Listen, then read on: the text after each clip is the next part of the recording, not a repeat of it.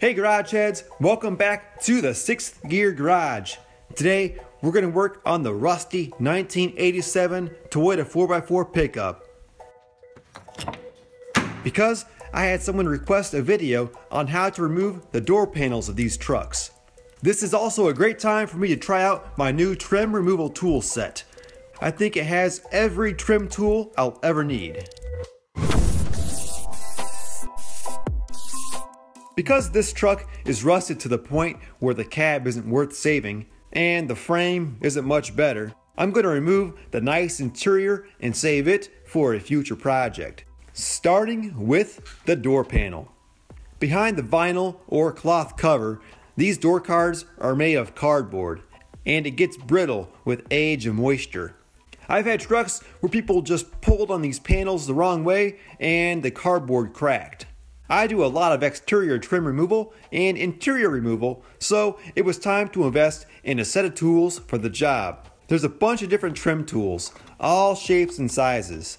And these are made of impact resistant nylon fiber material, so they're tougher than ABS plastic, but won't scratch like metal ones. There's 4 hook and pick tools, some panel poppers and a couple smaller handheld ones as well, a variety of radial removal tools, and a bunch of different depending tools for plugs and harnesses. The kit included a variety of different replacement plastic fasteners because they get brittle with age, especially under the hood and exterior. I'll put a link to this kit in the description. Oh, and it all comes in this zipper case, which makes it easy to bring along to pull apart.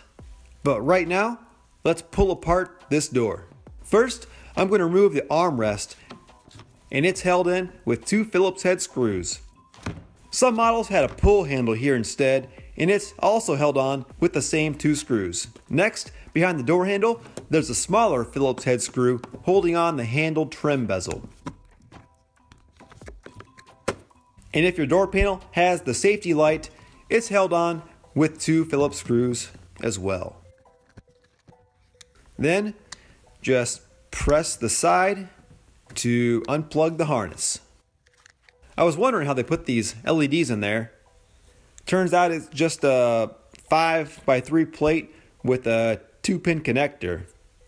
And that goes to this spring-loaded contact, which sits in place of the factory bulb. Here's where having the right tool for the job helps. I need to get behind there and pry the plastic push clip. And this one has a little bit too small of a gap. This should do. There we go. I can feel the next one up right about here. I'm a fan of panel poppers. If I just grab the panel with my hands and pull, I run the risk of tearing the plastic push clip through the cardboard panel and having the clip stay in the door.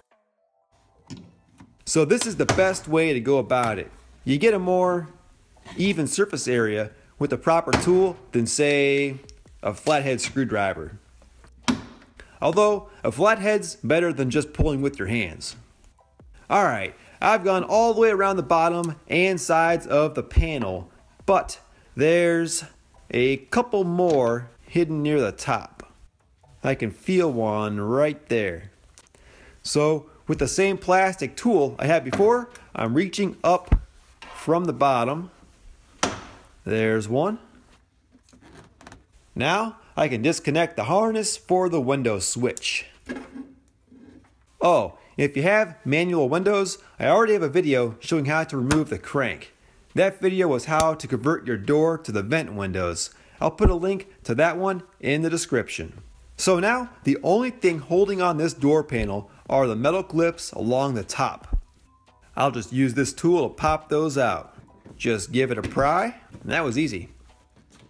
I'm just sliding the tool along the top of the door until it comes to the next clip. And one to go. And it's free. Here's a look at those metal clips. They attach to the bottom of the rubber strip.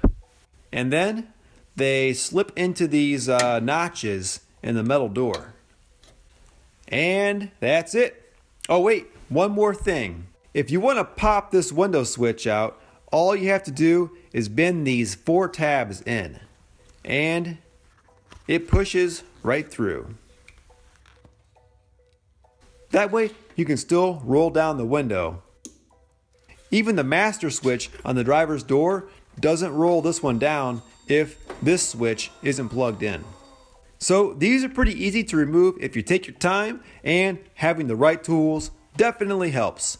Thanks for watching, and consider subscribing for more how-to videos and project vehicle updates here at the 6th Gear Garage. For today's bonus, the first person to correctly guess what kind of aftermarket wheels are on my 1987 Toyota pickup will get a 6th Gear Garage sticker in the mail. Let's make this one a challenge. I want the manufacturer and the model. Good luck!